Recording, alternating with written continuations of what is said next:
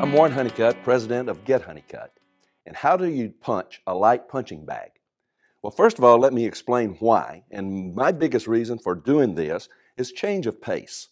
Elliptical, treadmill, all of these things can kind of get boring, and a light punching bag will add HIIT, high intensity interval training, to your system of training. And we're going to do this in second on a jab, a reverse punch, and a hook. Now, we began from a fighting stance, jab, punch, and hook. Okay? We put these in a combination to get into an aerobic activity, jab, punch, hook, jab, punch, hook, dancing around the bag, and we do this for 2 minutes, take a minute rest.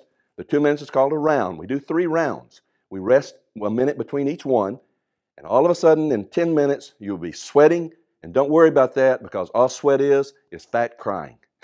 I'm Warren Honeycutt, and I'll see you soon.